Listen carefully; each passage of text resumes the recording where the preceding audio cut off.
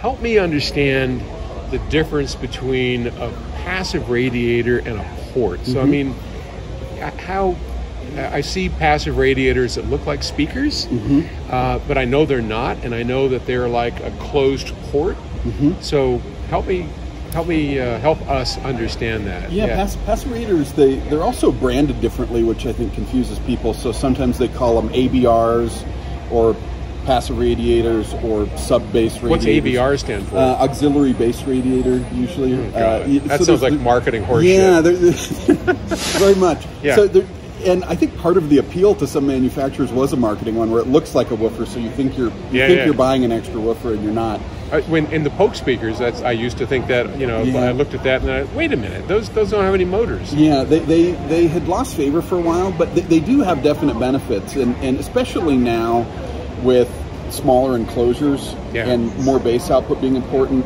Both of them act as Helmholtz resonators, so it's like you're blowing over a bottle and it's tooting. It's hooting as it resonates. So you have two different systems in a speaker. You have the woofer and box system, and then you have the box and resonator system there. Yeah. And with a port, you have something that works great, and it's very inexpensive. I mean, a port tube is pennies. Really. Yeah, it's a piece of PVC.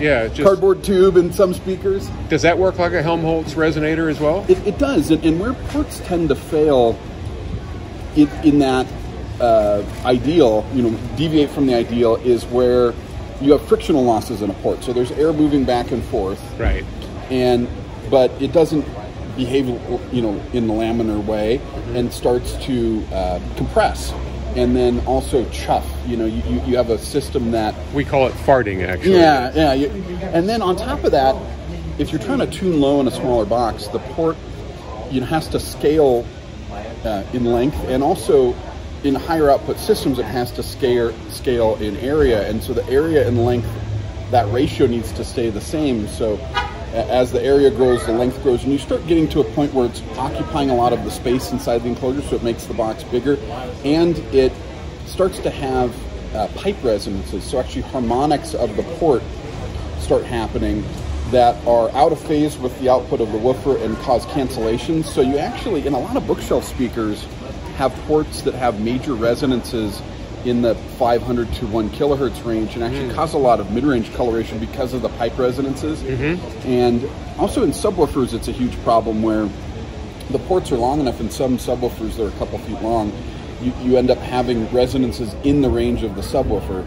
So it's really those kinds of speakers where you're trying to tune low and have higher output that you tend to have the most problems. Yeah. But that's just the way of the world now, where you're having higher output, smaller systems, and higher power amplifiers and things. So passive radiators don't have those things. They don't have no chuffing, obviously. No chuffing. As long as you're in the mechanical limits of the passive, it's very linear. There's not the compression where you gradually are having more and more vent compression. You just don't have that with a PR as long as the system is in its kind of linear mechanical range.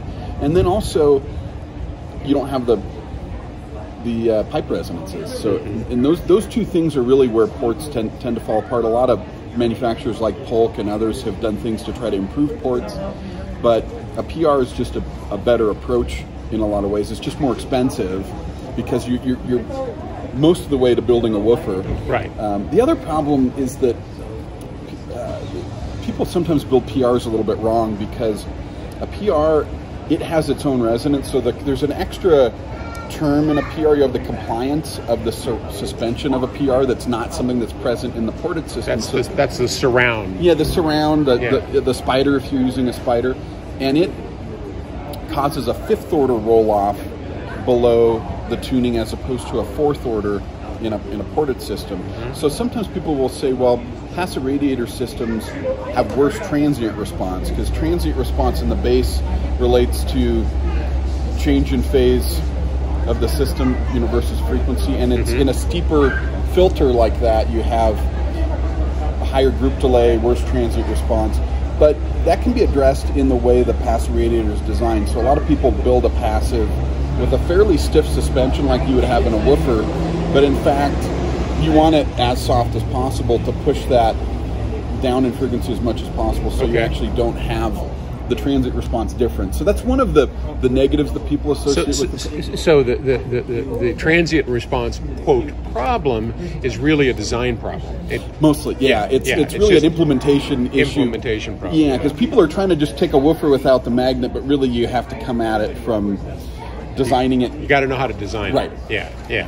So when we're making our new loudspeaker, we've got big radiators on the side, and you're going to make those out of MDF, out of wood. It's a funny idea, but passives, the mass of the passive, how it's calculated is what a port of that size would have as its air mass in the tube. So if you imagine making a really long port, it has to scale in length along with the scaling in area of the port, and so that the mass of the air actually becomes something pretty substantial. So you end up with a mass on a large passive. I mean, we're making passives that are about the size of an 18-inch woofer, and it's up to like a kilogram of mass. And so actually, when you calculate out, okay, what should this diaphragm be made of? Actually, MDF makes a lot of sense. Well, wait a minute. When you say a kilogram of mass, you mean the air?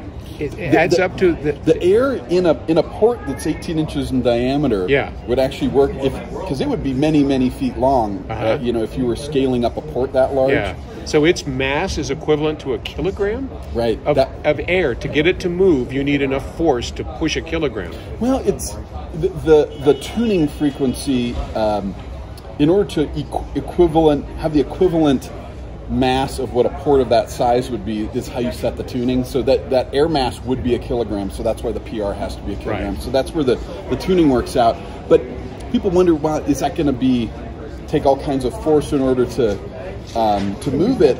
And it does end up being a decent amount of force, but as a resonator, the system is very efficient down there. Okay. So it all just works. Well, yeah, I mean, because when you demonstrated that one, that little bookshelf with the whole back of it was this oval port, we were blown away at the. It was like, holy crap! One of our favorite tracks is the Boss Skaggs.